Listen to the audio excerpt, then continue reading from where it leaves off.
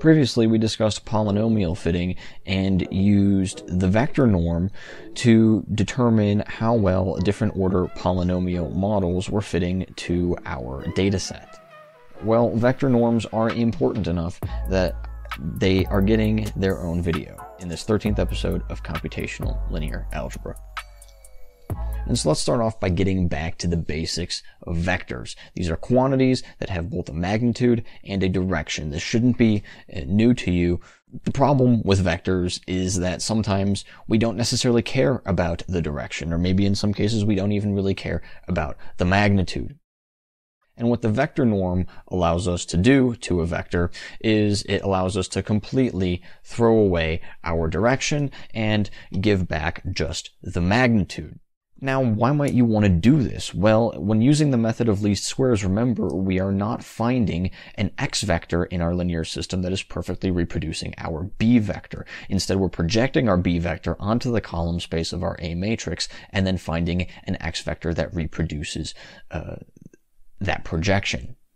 But I want to pause and stop here because this is an approximation. By taking the difference between our b vector and the projection of our b vector onto our column space, we established our residual vector. Previously, I referred to this as the difference vector, and in some textbooks you might hear this referred to as the error vector. From here on out, I'm going to refer to it as the residual vector, as I like that terminology a little bit better. If you couldn't figure this out by now, I'm kind of updating this as I go along. But by taking the norm of this vector, we were able to get that numerical interpretation of how well our different order polynomial models were fitting to our data. We don't necessarily care too much about the direction of this vector. We only really care about the magnitude. Now, we got this magnitude using something called the 2 norm of our residual vector, and this is also known as the Euclidean distance norm.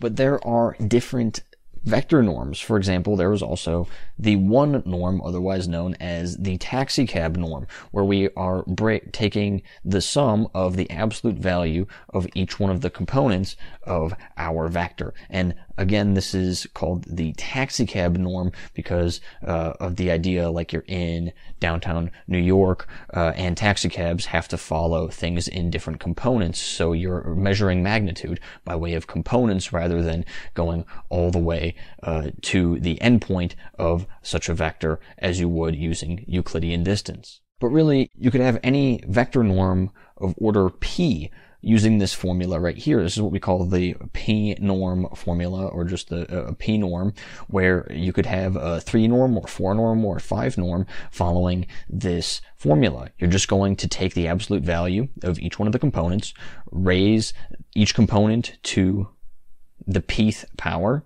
and then take the pth root of the sum of all of those quantities. Now, naturally, mathematicians like to pull this out to the extremes.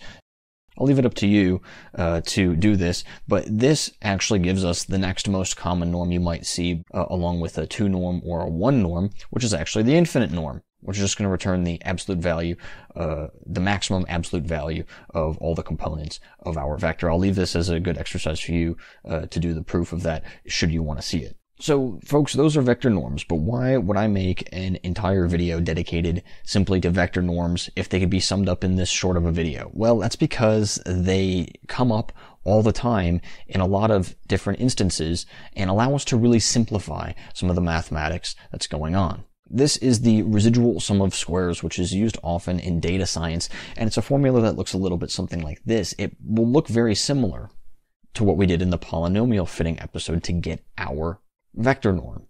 This function is just a component of our b vector projected onto the column space of our A matrix, whereas this y component is really just a component of our original b vector.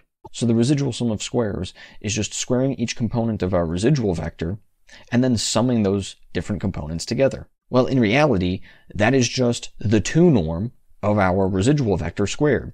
And doesn't this notation look so much cleaner than this nasty formula? If you don't like that notation, maybe you like our residual vector transposed right multiplied by our residual vector. Or you could think of this as a covector right multiplied by our residual vector. Either way, this notation is much simpler, and so that's really what vector norms provide us the opportunity to do.